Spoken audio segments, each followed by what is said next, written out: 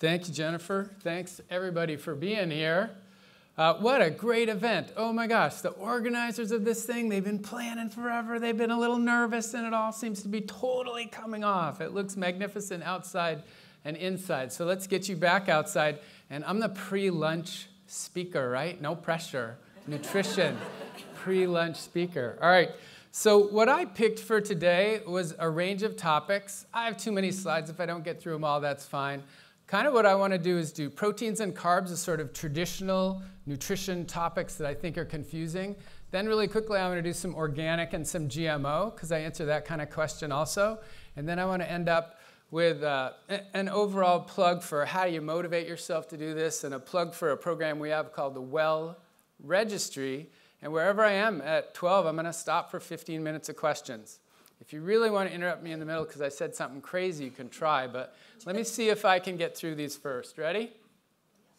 OK, this one is driving me nuts. And I have a little bias here. So I've been a vegetarian since 1983, back when Tiffany dumped me. And she was a vegetarian. I tried to be a vegetarian to get her back. And I still am a vegetarian. She never took me back. But I'm fine. It all worked out OK. But man, am I sick and tired of people asking me where the heck I get my protein. It drives me nuts. So these are some data from the Food and Agricultural Organization. This is how much meat countries eat around the world. On the y-axis is how much meat they eat, and on the x-axis how much money they make. And as they make more and more money for GDP, or this thing they call the PPP, which is adjusted for something, you can see that, yeah, as people get more money, they have more access, they get more meat. And the really obscene thing is the outlier there. I mean, at one point, there's a plateau, and people say, OK, enough meat is enough, except for us. We seem to be, you know, go USA. Let's just, come on, guys, really? OK, then here's another way to represent the same data. These are global data, split into animal and plant protein. And if you go to the left, you see that an enormous part of the world, like Asia and India, get mostly plant protein. And you've heard of the vast, horrific protein deficiency symptoms with people falling down in the streets all over India and China. You haven't heard of that? They don't fall down in the streets. They're fine. Gosh. OK, and then look who wins the prize on the right. Yay! Go USA! More protein. Why are we obsessed? And as if the meat isn't enough, good God! Come on, really? Now, I know you guys don't have these at home, but do any of you know someone of your friends who has one of these products at home, right? Not you guys, but you know people who have those. Holy cow. And then this is the scariest thing I have ever seen, protein water. We've got vitamin water, we've got mineral water. The one in the bottom has 42 grams of protein in the freaking water. It's driving me. The top one on the right is like a sugar delivery system with protein in it. Why? OK, so 60 years ago, they figured out how much protein we needed. They figured it out so long ago, people don't remember because it's boring. They found that everybody has this normal distribution. Some of you in the room need the most, some need the least. In the middle are most of you, the average, and that's called the estimated average requirement. And I'll bet you a lot of you have heard of the recommended daily allowance, which is not the average requirement. It's a population health approach to nutrition. And a normal distribution curve, you go 2 standard deviations above the average. That way, if everybody were to get that, you'd have the safety buffer. So you're really covering everybody. You're covering 97.5% of the population right there. Got that concept? This is the estimated average requirement. I threw up a couple weights. So extrapolate a little, find your weight. I see a lot of people in between like 125 and 175 pounds in the room. So that's like 40 to 50 grams. The recommended daily allowance has a buffer, and it's more like 50 to 60 grams. The average American eats twice the average requirement, or the RDA, without even trying. And then they buy the protein powder, and then they buy the protein bar, and then they buy the protein cereal, and then they buy, oh my God, what is going on here? So quick nutrition science metabolism thing. So So most of your protein is functional. It's in your hair, it's in your fingernails, enzymes, hormones, skeletal muscle, things like that. So if you've eaten too much protein, and you do, not intentionally, and it's not necessarily all that bad, what happens with the extra protein that's above your requirement? Do you have any idea? Do you think there's a place to store it for the next day? So wait, let's go back. Is there any place in your body to store fat? Yeah. Oh my God. Okay, you can store fat anywhere and everywhere. Sorry, we have unlimited capacity. Do you know how much carbohydrate you store and where?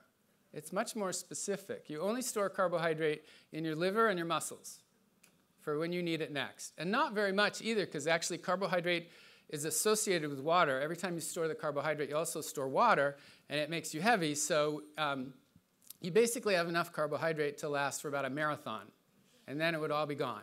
Okay? You'd use up all your carbohydrate storage. So how much protein do you store and where? Any offers from the audience today? Any clue? Yes, where do you think? Yeah, so that's not storage, though. She said you eliminate it in your urine. There isn't any. There's no place to store protein. So when you've eaten too much, you actually break it down into carbohydrate and fat. So it doesn't really matter if you eat too much protein or too much carb or too much fat. In the end, they all kind of interconvert. Now, the one thing about protein is when you turn that into carb or fat, it's the only thing that has nitrogen in it. And you have to take the nitrogen off to use the carbon skeleton, and you have to turn the nitrogen into ammonia in your liver and eliminate it in your kidney. And I've asked a bunch of nephrologists, isn't that bad? Doesn't that hurt to be peeing out all that ammonia? And the nephrologists have said not really. They haven't really connected it to anything deleterious. We can say that if you have impaired kidney function, you should cut back on your protein intake, especially your excess protein intake. But I don't really have a compelling reason to say that that double the RDA that a lot of you are already getting is bad for you. There's just no reason for it, okay? So I just wanted to put that in context and bring this up. So every 5 years, we redo the dietary guidelines, and we have an elected, selected dietary guidelines advisory committee who this last time raised a lot of political stink saying, you know, we really got to eat less animal products and more plant products, partly to save the planet. And people were really outraged, and we never actually got to put that into the dietary guidelines. But a bunch of other people said, oh my God, but if I switched away from animals to plants, where would I get my protein? Okay, so I have an answer to that. All right, and I have an audience poll question. Look at these 4 options. Do plants not have protein? I already gave that one away. They do. Okay, so the next 3, are all plant foods missing some of the essential amino acids? Do some plant foods, are they missing some? Or do all plant foods have all 20 amino acids, essential and non-essential? You get 30 seconds. No, you get 5. 5, 4, 3, 2, 1. Who votes for number 1? You can't because I just told everybody it was wrong. Who votes for number 2? Yes. Who votes for number 3? Who votes for number 4? 4. The 4s have it. Here we go. So this is a distribution of the amino acids in an egg. And just for reference sake, I'm going to pick a total of 40 grams. Because remember how I just told you the estimated average requirement is around 40? And I like that number because there's 20 amino acids. So some of you might have thought, if you ever think about this kind of thing, that there's 20 amino acids and you need 40, so you must need 2 of each one. But that's not true. Who plays Scrabble here? Anybody never played Scrabble? How about never played Scrabble? How many Z's are there? How many Q's? How many J's? How many E's? How many N's? How many R's? Okay? Amino acids are like Scrabble letters. Some get used a lot more often than others, and this is the example. This is the distribution of amino acids per gram if you were to get 40 grams. And chicken, salmon, beef, pork, they all look the same. Okay, and not that it matters a whole lot, but I put the essential ones in blue and the non-essentials in gray. And I don't want to get into too many details because you can ask me questions later. But for all the smart people in the room, who knows which one of these is which? You know, which one's missing some of the amino acids? This is pretty picky. I don't really expect anybody to know this. But look, and I want you to think about it for a minute so I can get another drink of water. Okay, you picked your favorite. Which one do you think is which? It's a trick question! No! That's rice, that's black bean, that's peanut, and that's broccoli. I asked this question at a dietetics conference, 500 young dietetics and 4 senior dietitians in the front row. The 496 young dietitians picked answers 2 and 3, and only the 4 senior dietitians picked the right answer. All plants have all 20 amino acids. Get off my back. That's where I get my protein. It's all there. So wait, isn't there something about quality? There is something, but it's just not as big a deal as you might think. The proportion is what's key, and it's true grains have a smaller proportion than optimal of lysine, and beans have a smaller proportion of methionine than is optimal, but it's not missing. So how would you get enough? Just eat more food. And you do. You guys eat a lot of food. Okay, so if all I got was edamame for the day, I could get 40 grams of protein in 2 cups. That's not all I ever eat every day. That would only be 500 calories. I'd never survive. How about broccoli? 10 cups. I've never eaten 10 cups in one sitting, and it's a lot easier if you steam it than you give me that darn raw broccoli floret. Oh, Dr. Gardner, we knew you were coming and we knew you were a vegetarian, so we got you the raw veggie platter and the ranch dressing. Thank you very much. Really? You've got no culinary talent in the back whatsoever. Thank you for the raw broccoli florets. Okay, I'm not eating 10 cups of raw broccoli florets. How about 600 calories of black beans? 2.5 cups. That would be 40 right there. Now, actually, none of those 40s would work because they're not perfectly proportioned. You would have to get more than 40 grams of plant protein to meet your 40 grams of need because you wouldn't quite be getting enough lysine and methionine. But I'm going to eat another 1,500 or 2,000 calories, and I'm going to get more amino acids from everything else, too. So I'm really not worried. So I'm going to make it even more specific. I'm going to give you some examples. This is, tell me, look at it for a minute, see if you think you agree. Do you think this looks like the standard American diet, which as an acronym we summarize as the SAD diet? That's not really all that crazy, right? And that's 2,500 calories. I very much picked that. I don't want to get into an argument right now, but when you all self-report how much you eat, you under-report a lot. The average woman in the US eats about 2,500 calories a day, even though you don't think you do. And the average guy eats about 3,000 calories a day. We can have that debate later if you want. I just picked 2,500 calories for an example. Scale it up or down if you want. How do those proportions look? How do those selections look? How many grams of protein do you think that is? Remember, the estimated average requirement is about 40. The RDA is about 60. 125 grams of protein. And according to the USDA, it's about 85% animal and 15% plant. And that's about what Americans eat when they eat the SAD American diet. Sorry, the standard American diet. Okay, so this is what it would look like. If you needed 40 grams of protein, I got the essential amino acids on the left, non-essential on the right. I got all the proportions you would need to meet your requirements for your hair, your enzymes, your hormones, your skeletal muscle, whatever. So that means anything you eat in excess, like 125 grams, everything in red would be converted to carbohydrate and fat. There's no place to store it. It's functional or not, okay? And you can see if some of those little 3-letter names there, some of them you don't break down a lot because you never got a lot. Okay, now do this for me. Pretend that you don't need 40, you need 60. You need 50% more than I said. Can you take all those white bars and make them 50% taller and still be covered in the red? Yeah, easily, right?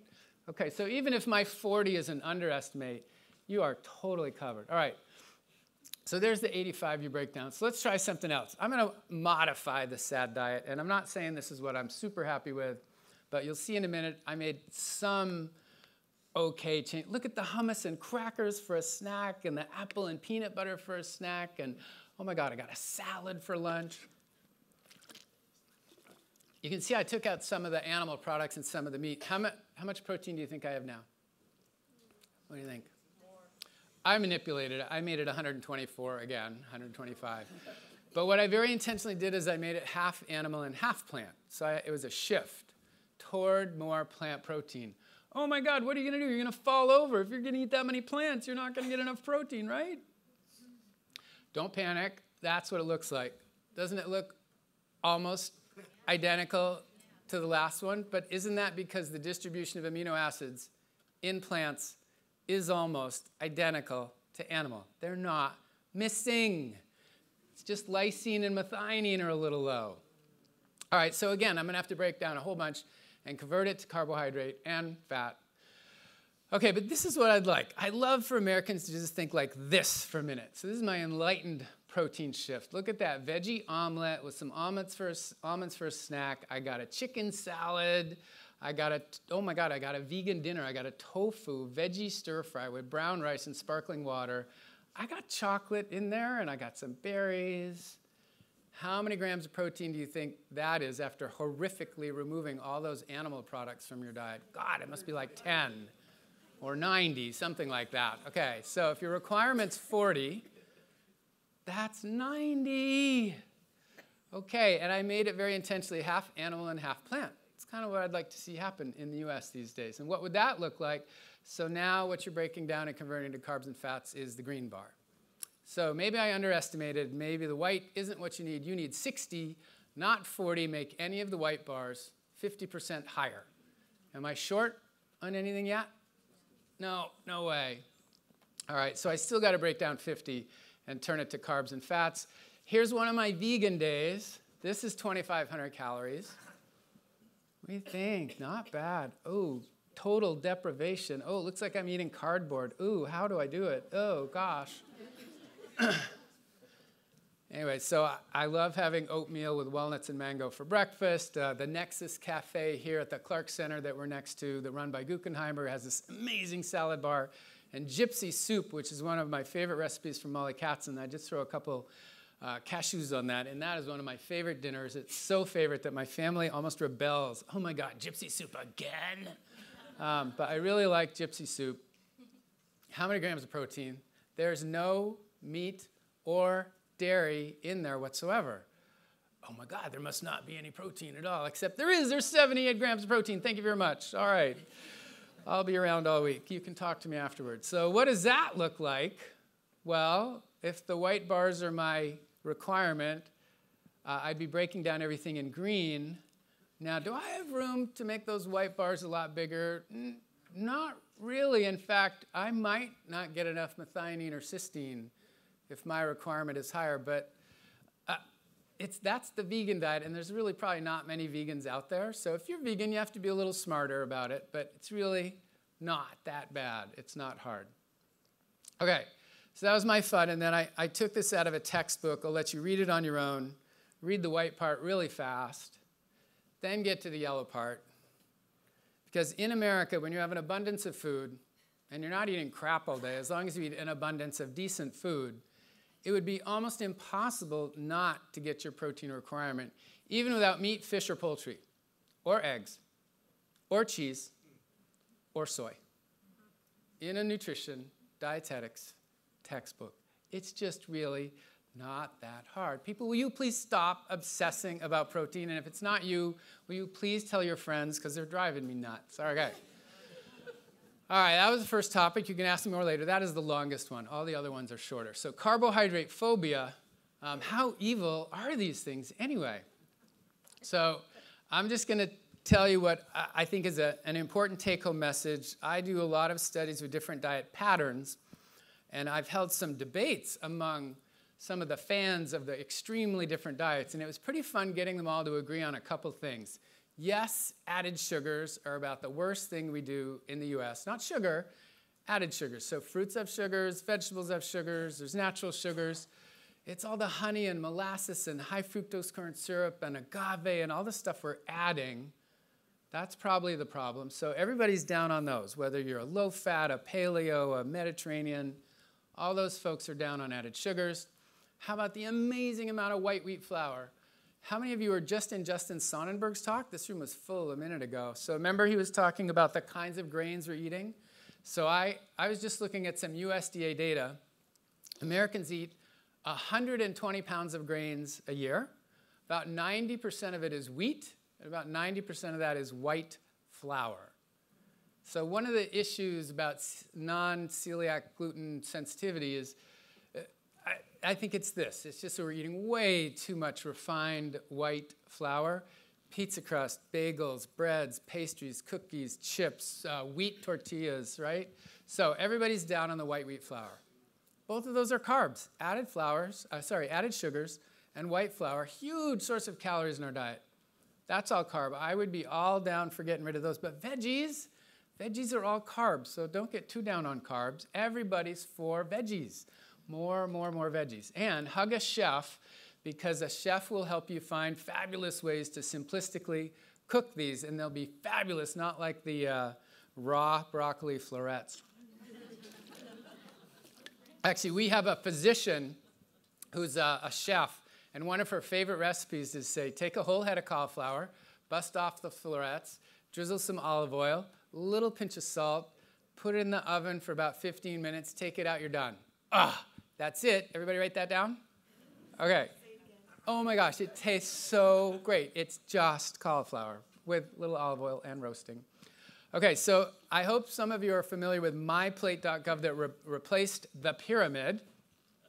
So there's pros and cons to it, but let's do this just for a minute. Here's some actual examples of foods that would go in the categories of my plate. Even the dairy, which is a little circle off the side of the plate. So really, veggies are mostly carbs. Fruits are mostly carbs. Dairy is a lot of carbs. Grains are mostly carbs. Beans and peas, which are part of the protein group, are mostly carbs. So if you're anti-carb, what the heck is left to eat?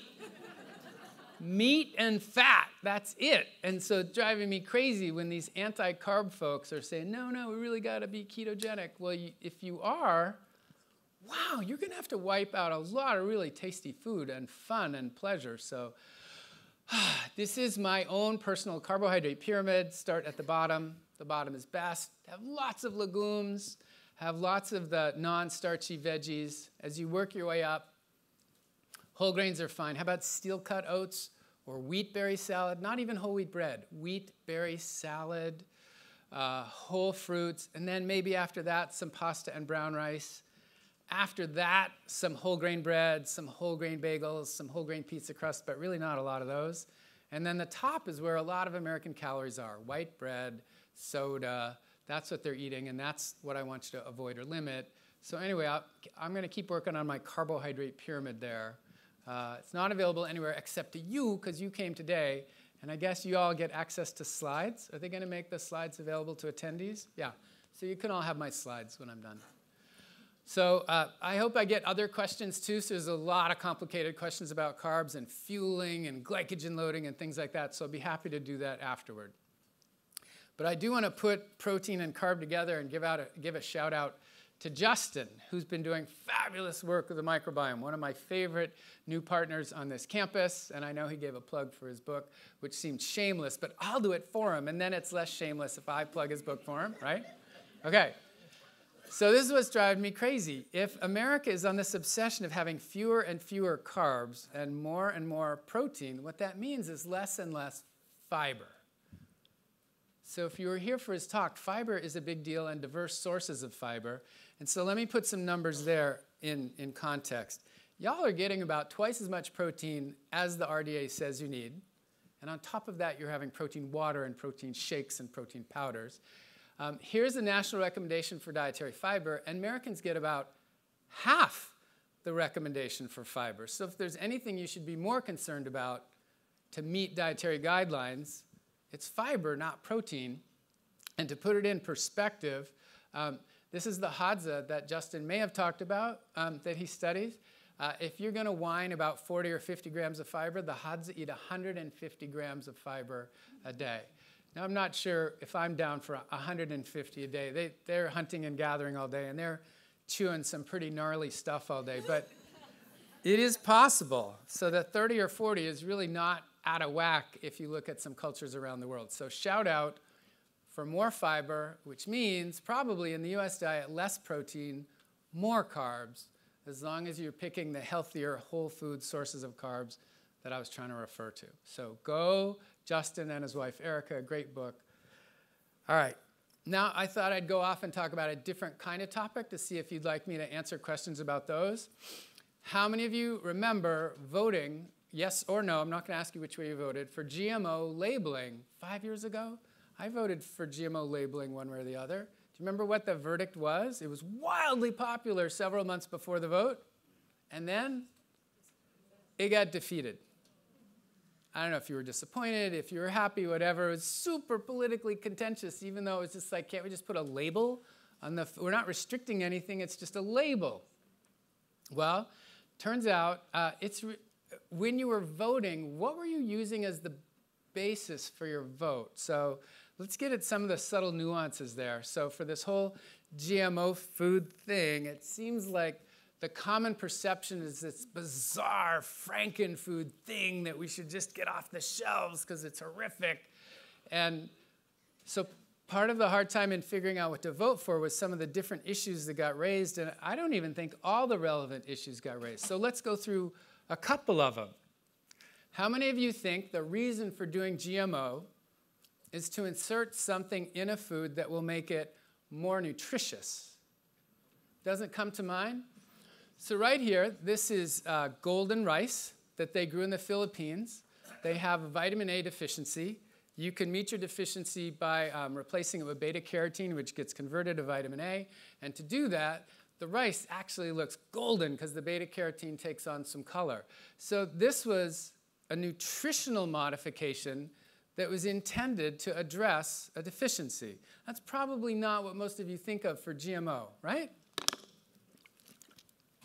If I told you that was one of the possibilities of GMO, would you be a little more open-minded? Okay. All right, so, oh my God, look at this plane spraying these plants with Ready Roundup. Oh my gosh, Monsanto, oh. All right, but really the idea was, the rationale for using Ready Roundup was that you'd only have to spray once with less and not go back and back and back again with a complicated mixture, and that what you'd actually get in the long run is maybe not more pesticide on the food you eat, but less farm worker exposure. That's a pretty relevant issue. I don't think that comes to mind for most people. How much pesticide exposure are the farm workers getting that cultivate all our food and pick it for us? How about the runoff? So when they put too many pesticides on our crops and it runs off into our rivers and streams, that's not so good. The thing you probably thought about is how much pesticide you get exposed to. And so I'm referencing here the Environmental Working Group's Dirty Dozen and Clean 15. So they tell you the foods that most likely have the most pesticides on them. But really, it's a tough argument. So the government has come up with sort of minimum levels below which it shouldn't hurt you. And it's hard to really prove that it doesn't hurt you. You'd have to do a test. Everybody here eat enough that it would hurt you, and everybody here don't. And let's see if it works. You ready to sign up? No, nobody wants to sign up for that. So they do a bunch of different ways, and they figure out a reasonable amount of intake. And really, the amount that they're putting on is reasonable according to those guidelines.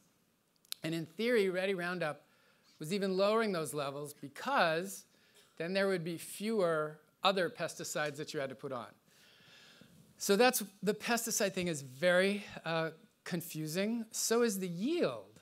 So I wonder how many of you thought the reason we were genetically modifying them is we've got 7 billion now, we're going to have 10 billion soon. Oh my God, we've only got one planet, we better grow more food on the same planet. Maybe we can increase the yield. Is that what you were thinking? Were you thinking it was a yield issue? Well, it turns out that there's one group that says, yes, we have totally increased the yield. And there's the American Union of Concerned Scientists that if you look at the data, the yield has not gone up at all. So I'm not sure if that's an issue we've resolved yet, but it should be one that you consider because it is one of the pros and cons of whether GMOs are worth it. Another one that I thought was really interesting was this op-ed in the New York Times. Somebody was really totally anti-GMO in the US until they learned in Bangladesh there was this plague that was attacking the eggplant, which was a staple for them, and the GMO was designed to counter the bug that was killing off the eggplant. So this is saving a staple crop that was at risk of being destroyed. I thought that was way more relevant than more corn and more soy in the US, which is about one of the few things we use it for in the US. You haven't had genetically modified carrots or tomatoes lately. We don't do that. You don't grow enough to make it worthwhile to invest in it. It's been soy and corn and wheat, and a little canola oil and cotton on the side. So it really depends on the crop that you're talking about. And then one final issue that you may or may not be aware of is the seed saving issue. So in order to get their money back from the investment they have into these seeds, they make it so that you can't save your seeds and plant them again the next year. You got to buy them again from Monsanto or somebody else. And if something gets screwed up and your neighbor's crop blows over to your fields and they grow in your fields, apparently you can get sued for growing patented seeds. And so this is an interview with a farmer who wasn't even trying to grow them, but he got sued by Monsanto. It was in the movie Food Inc. So a nice overview is in this 2010 National Research Council book, and it's just not a clear story, and it's way more nuanced than most of us thought when we voted 5 or 6 years ago. It's not just a frankenfood, let's label it. There's really a lot of important issues at play here. And so I think if you're trying to figure out if you're a pro or con for GMO, think, is it for nutrition, or is it for yield, or is it for farm worker protection? And is it for farmers themselves? Is it for runoff? So before you make that decision, if you really feel passionate about it, be a little more informed. It isn't that hard to find this information. It's way more complicated than we should label it or not. Okay? So that's one topic I'd love for you to think about. Okay. A real quick one is organic. Oh, this is such a sad story. Seemed like once they figured this out, everybody thought, cool, I will just go to Whole Foods or Safeway and I'll just look for organic and buy it and I'll be fine because it's so confusing when I go in there. Well, yes, there's these marvelous organic heirloom tomatoes that definitely taste way better than those cardboard things they were sticking in airport salads, right? And then whole businesses have blossomed around organics, and it's pretty good tasting, good for the environment type stuff. And oh my gosh, farmers markets and organic acreage has been going up. Part of that's been really interesting. My wife brought this home for me one day, and she swore she would not feed it to the kids, but she knew I was a nutrition scientist, and she said, I bought this. This isn't healthy, is it? And I said, well, pretty obviously, since the first ingredient is sugar, even though it doesn't say it's sugar, it is, oh, it's not sugar, it's whole, unbleached, unrefined, evaporated, cane juice, something or other. It's sugar, people, come on. A wholesome alternative, traditional snacks. The whole thing is organic, and it is crap. Seriously, look at this. How many of you would be so proud to go to your physician next week and say, you know what, my diet's really great. I've been eating this organic, low-fat yogurt. Practically warms your heart, doesn't it? Except when you go to your grocery store, how many rows of plain are there, and how many are of pineapple, orange, guava, pineapple, orange, guava? Okay, well, I'm a huge raspberry fan, so I'm just going to pick raspberry as an example. Shouldn't the raspberry just have one more ingredient than the plain? Shouldn't it be the plain and raspberry? So something looks wrong here, unless they don't get raspberries that have any flavor or any color or any taste, because apparently they don't, because they got to add all the other stuff. And so it turns out, even though they're side by side on the shelf, the one on the right has 50% more calories. And a lot of that is not due to the raspberry, it's due to the added sugar. It is a sugar delivery system, ladies and gentlemen, okay? But it's organic. Yes, but it's an organic sugar delivery system. Come on. God, I went to the farmer's market, I got the plain, and I put raspberries on it. It was not that hard, and Okay, anyway, and I got fiber when I did it. Somehow the one on the right has no how do you add raspberries and get no fiber? Not fair. Okay, moving on, because I got 5 more minutes. Karen's going to flash me in 1 to tell me I have 5. You know, this is coming. If you can't see on the side, fair trade, naturally produced health drink, okay? And it's a green can, so it must be good for you. And then organic, I'm loving it. Is it higher nutrient level? Probably not, really. Organic versus non-organic. It's not a nutrient thing. It's an environmental thing. Are all organic products equally better? No, you can just meet the minimal guidelines, and it's not that great. And a ton of junk food is getting labeled as organic, and that doesn't work. And the last thing I would ask is, if you go to the farmer's market, and I've just cringed when I've seen this, I've seen people go to our Palo Alto local farmer markets, walk up to a new vendor and say, "Hi, is your produce organic?" And in the midst of saying, "No, we don't have enough funding to be certified, but we follow all the practices," the patron has already turned their back and walked away looking for an organic farmer. Don't do that, please. Talk to them and find out. A lot of them actually follow all or most of the organic practices, but it is expensive to get certified, and you do have to leave your lands fallow for 3 years. It's pretty complicated, so talk to your farmers. That's really the best way. Don't be in their face. Okay. Last point is this sort of motivation thing. I've had some fun lately telling people what I think is healthy for them, and then they don't do it, and I get really frustrated. And I held a class with a colleague of mine where we decided not to talk about health at all, but we had a health psychologist join us as a teaching assistant. And all we did was read popular books about food, animal rights and welfare, global warming, climate change, farm worker abuse, and we showed cool documentaries that have been getting better and better lately. And we had them write op-eds. There's no quizzes or midterms or exams. They write op-eds and try to get them published. They do YouTubes for behavior change for their peers. They blog. And we actually asked them before and after class what their attitudes were. And we asked 3 other human biology classes what their changes were. And our students changed more than the other ones and reported doing all the things I wanted them to do without ever talking about health. And so I have a table because it's science, and here's a graph and bars, and I have p-values with statistical significance, and you should make fun of me because this is a terrible study. They self-selected in my class.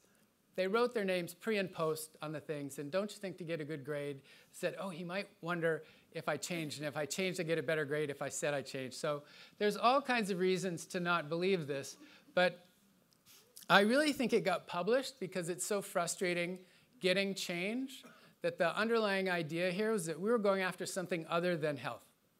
We were going after sort of social external costs of our food choices, and for a lot of our students, that was motivating. And so what I kind of learned was I've been doing talks for 20 years on all these things over here, and people's eyes often glaze over. And now I've been having a lot of fun switching the content. And what I find is people say, "Oh, because of that, I'm going to try going vegetarian. Oh, I'm really mad about the economics of fast food franchises. I'm not eating fast food anymore. Oh, I didn't know about the global impact. Okay, so I'm going to eat less meat, grass-fed meat." They're doing everything I wanted them to without telling them what I wanted them to do. So I've been getting at health in this alternate way. So I just want to toss out as another possible motivator for making changes and sticking with them. Think how all your food choices affect the society and have these external costs beyond yourself. And for many people, that can be a different source of motivation for making a change and sticking to it, is my plug. So I will just end with saying this kind of thing and more is something that my division at the medical school is very engaged with. We've just started this thing called the Well Registry. Our goal is to get 10,000 citizen scientists to sign up to be Well Registry members, and that we'll track you over time, and you'll feed us some health information, and that as citizen scientists, you'll say, "Hey, I'm a citizen scientist.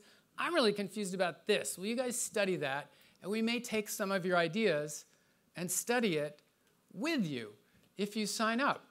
So there's this cool little thing that I'm too much of an old fart to figure out what to do, but point your phone at it now. It actually works. I tried it. It's really cool. You just point your phone at it. It works. And I'll just give you one example of something that we just did. It's up. Go back for this. Oh, you didn't point it enough? Okay. I'll go back to it. Let me finish. Karen's only giving me 1 more minute. See, there it is, the 1-minute sign. See, I have 1 minute till 12. I'll go back. Okay, maybe you got it now. 3, 2, 1. I'll show you later, I promise. Okay, so one really fun thing we just initiated, and a bunch of people are doing this, is an added sugar detox. You sign up, and for a week, you try to get rid of all added sugar, and you chat with others in the Well Registry who are doing it, and you share your stories, and it's all self-report, and it's all self-motivated. But this is the idea, is we want to reach out to this group of citizen scientists interested in wellness, interested in thriving, interested in answering some of the complicated questions about how do you follow these optimal lifestyle behaviors. What are they and how do you follow them? So I did it. I got all my topics in 45 minutes. I think the directors were freaked out when I saw how many topics I had. That wasn't rushed, right? And then if you can't think of any questions, I thought I would just load the dice. And again, really what I tried to do is sort of give you nutrition questions and food questions. And I'm open to either, and our first one's right here. I have a nutritional question. On the GMO, you talked about labeling. Could you put to bed the issue about whether GMO foods have any nutritional problems associated with them or not? Because they are banned in Europe, for example, for maybe reasons which are not valid. Well, I don't think I can put it to bed forever. The problem is it's a natural experiment with no real control group. We are all exposed now. So there is the possibility. So technically, let's get into one other detail. To be genetically modified, you have to put a different species genome into the thing that you're growing. Okay, so do you know what's in the nutritional golden rice in the Philippines? What do you think? Is it fish? Is it frog? Dandelion. Are you worried? So one of the issues with the GMO might be that we're inserting the DNA of another species, and something's going to eat that, and they're going to die off, and something that used that as a food source. And so we don't know. There are potential unintended consequences. So you're going to have to weigh the potential unintended consequences, of which there are none yet, with the possible benefit of more nutrition, more yield. But in fact, there probably isn't more yield yet, meaningfully. So I can't put it to bed right now. There aren't any, that I know of, known adverse effects. And it's going to be a really hard one to study. So I'm just more interested in you being aware of the many different issues that go into it. It's not just that another species genome is inserted into part of the food they want to grow for you. Yes? Do you have any advice for athletes or bodybuilders on what foods we should eat more of, or what foods specifically we should avoid? So I do this. You should take my human nutrition class. Are you a student or no? No, I'm a high schooler. Okay, high schooler. So I'm going to give you a link. I'm not a sports nutritionist. There's a guy named John Berardi who's a pretty sensible sports nutritionist.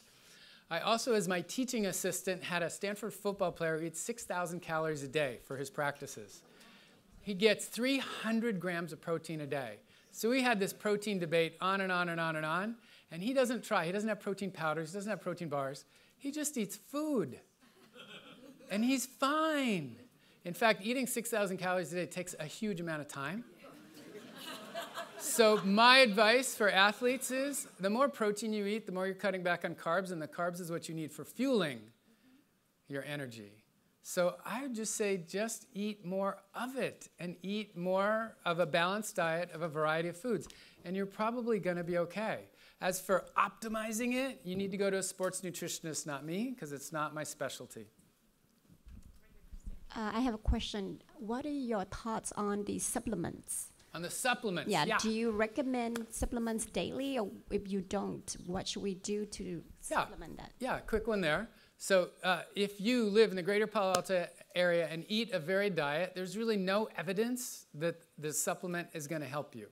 I know people who don't get enough. I know stages of life where they don't get enough. My little 9-year-old is a pain in the butt right now. He wakes up, he will not eat breakfast. He's like living on air. I don't know how he's doing it.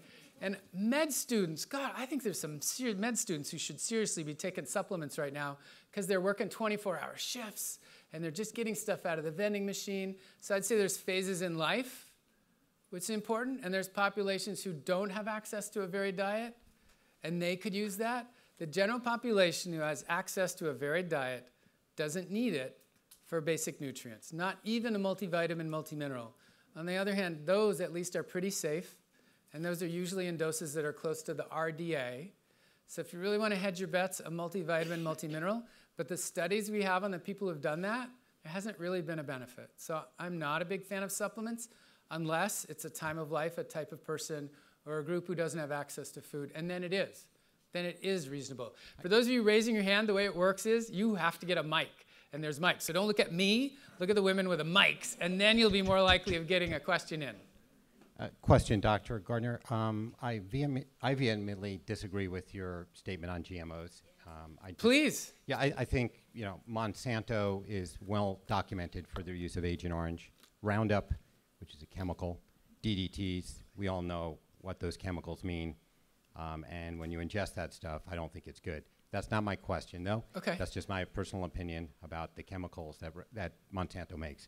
My question is in regards to eggs, dairy, cheese. What is your professional opinion on the intake of cheese and dairy from a nutritional and cellular point of view? Yeah, no, it's a great question. Can I do the first one? I don't have a position for or against GMOs. I'm just saying it's more nuanced than you think. I'm really not in favor of Monsanto at all. I am totally against Monsanto. What's the nuance? But it's a really complex issue, GMO. It's not just that there's an evil company making it. There's different things going on. The coolest new thing is actually an Arctic crisp apple that they want to make because it won't go brown after you've cut it. But let's not go there. Let's do eggs, cheese, and dairy. That's an important thing. The majority of the population is lactose intolerant, and they do fine without dairy. I could stop right there. Isn't dairy full of sugars like cheeses and things? No, dairy doesn't have much sugar at all. No sugar. So milk has lactose. You're lactose intolerant. Are you familiar with Dr. Neil Bernard's studies on cheese? Yeah, Neil Bernard is a serious, uber low-fat vegan proponent who I have to say doesn't cook. I'm a little upset with Neil. I sat with him at dinner the other day, and I really like a lot of what he says. And so I thought, cool, so what's your favorite thing to cook? And he said, well, I don't really cook. And I said, Neil, you're this super vegan, low-fat maniac. You must be cooking tasty foods for yourself. Not really, I order out a lot. So I'm sorry. I just lost some faith right there. So I am usually vegan, and I cook a lot, and I go to the farmer's market a lot. Okay, sorry. And cheese, eggs, and dairy, I have chickens in my backyard, so I eat some eggs that I know were raised properly. I'm more of an ethical dairy avoider than a nutritional dairy avoider. So dairy, all the stuff that we're putting in dairy, the antibiotics in the cows, et cetera, again, makes it a complicated issue. It's not simple. What about raw milk that got grown in organic pastures? Is that the same? We'd be here all day. So dairy's complicated. One simple answer is lactose intolerant people who avoid it do fine. So you don't need it, but it could be okay. Tough one.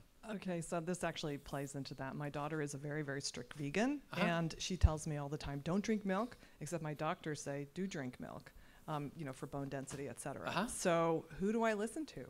So, and is she advising you or her? She's advising you? Right, so here's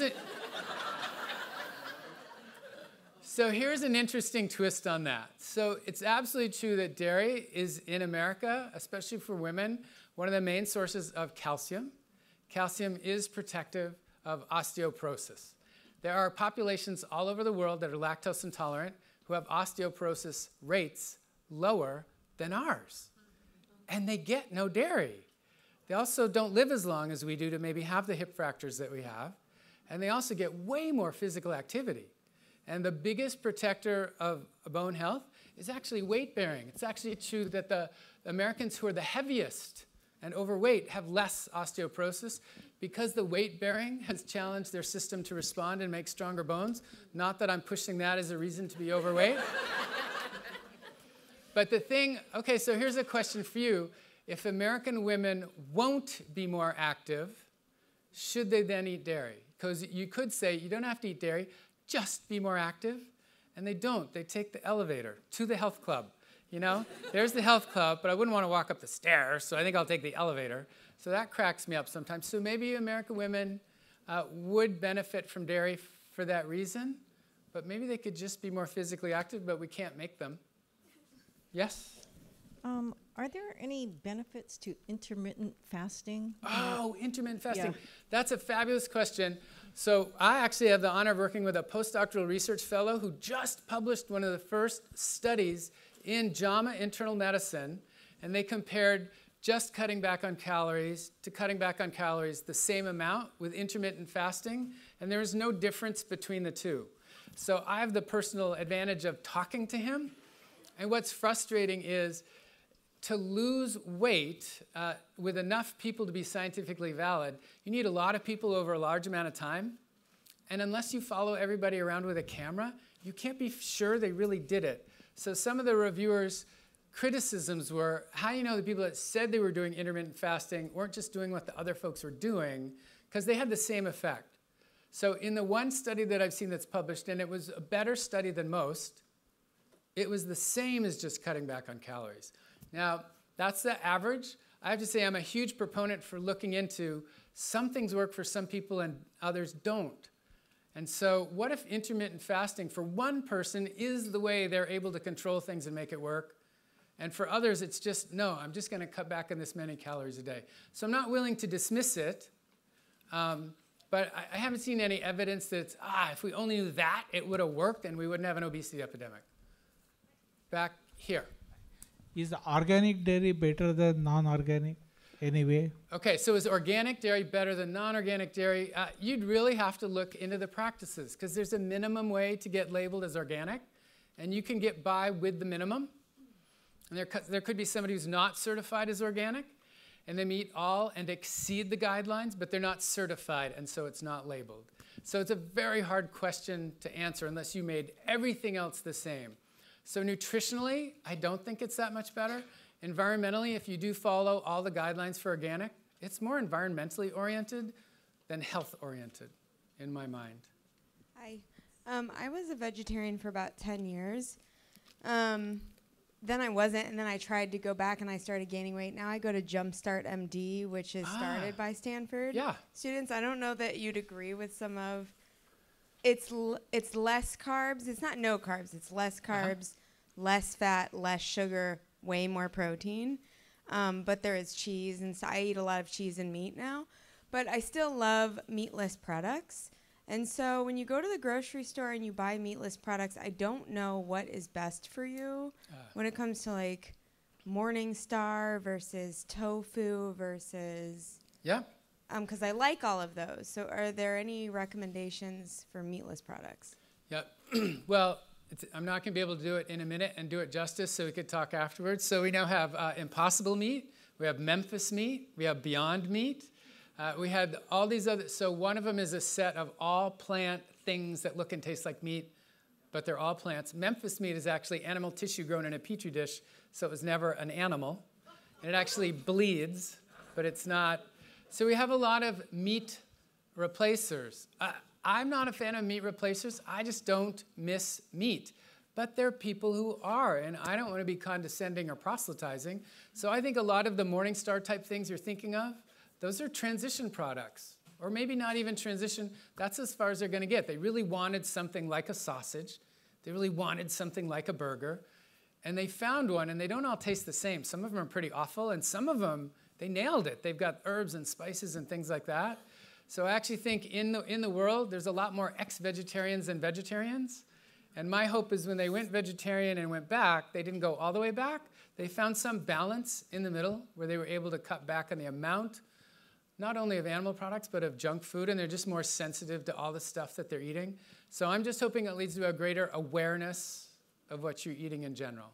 I probably have time for 1 or 2 questions. How did seedless oranges come to be? How did seedless watermelon come to be? And why can't I find yellow corn on the cob anymore? Oh, okay, so, and I can't answer either of them, but they are fabulous questions. So yeah, if you get a seedless watermelon, how do you grow watermelon again? It'll all be gone.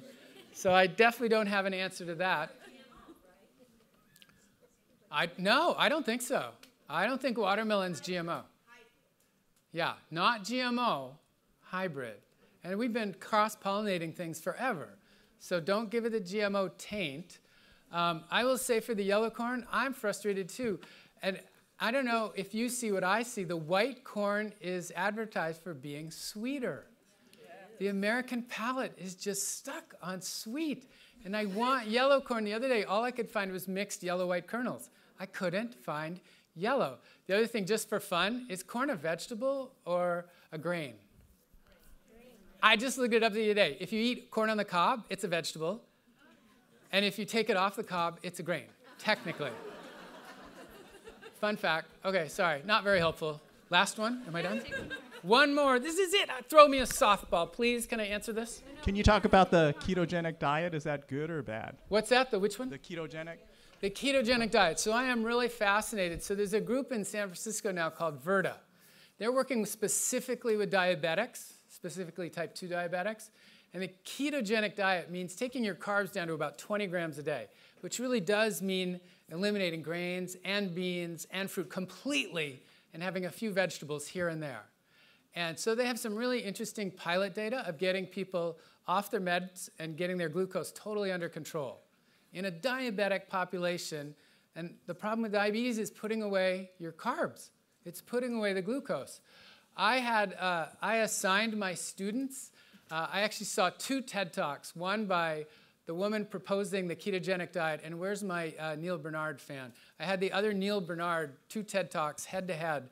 And Neil said, I've cured diabetes with a vegan diet. And Sarah Hallberg said, I've cured diabetes with a ketogenic diet.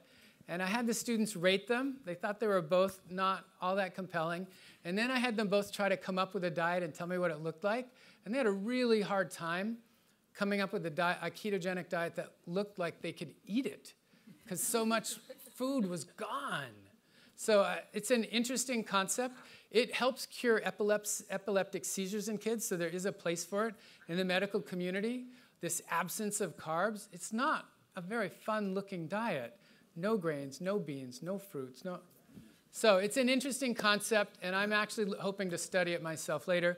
You guys have been great. Is there anything else I have to say to quit? Thank you. Thank you, Christopher Gardner. Help us thank him.